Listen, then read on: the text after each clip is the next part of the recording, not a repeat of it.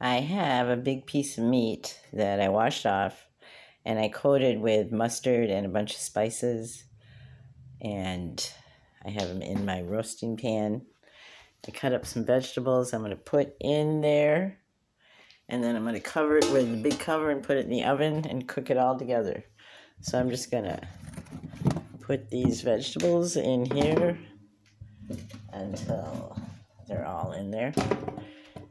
And then I sprinkle some salt and pepper on the vegetables, and every 45 minutes or so to half an hour or so, I flip them around. I put oil on the bottom of the pan, and I'll cook it at 350, which is what I cook a lot of stuff at, or sometimes turn it down to 300 Fahrenheit, and I'm going to have a fabulous meal.